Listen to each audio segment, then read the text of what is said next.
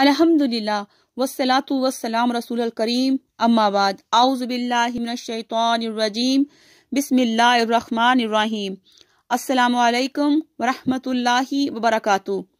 सही बुखारी हदीस मुबारक फ़ज़ाइल व मनाक़िब सहाबा रज़ियल्लाहु अन्हु बाब नंबर 40 हदीस नंबर 1586 किस्सा अबू तालिब का बयान।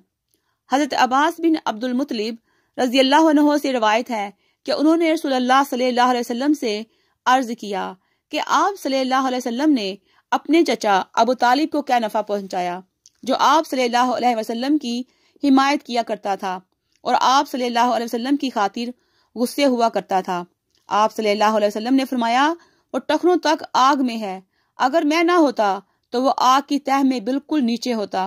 हदीस नंबर 1587।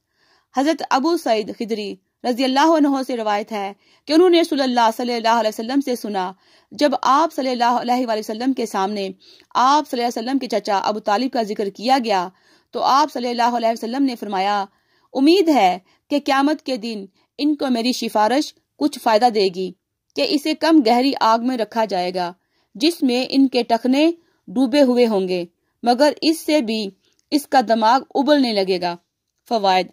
अबू तालिब ने मरते वक्त आखिरी अल्फाज यूं कहे थे कि अब्दुल मुत्तलिब के दीन पर मरता हूँ, और हजरत अली ने सल्लल्लाहु अलैहि वसल्लम को बाएं अल्फाज खबर दी कि आप सल्लल्लाहु अलैहि वसल्लम का चचा जो गुमराह था वो मर गया है, तो आप सल्लल्लाहु अलैहि वसल्लम ने फरमाया, इसे दफन कर दो। वस्सलामु अलैकुम व रहमतुल्लाहि व बरकातुहू।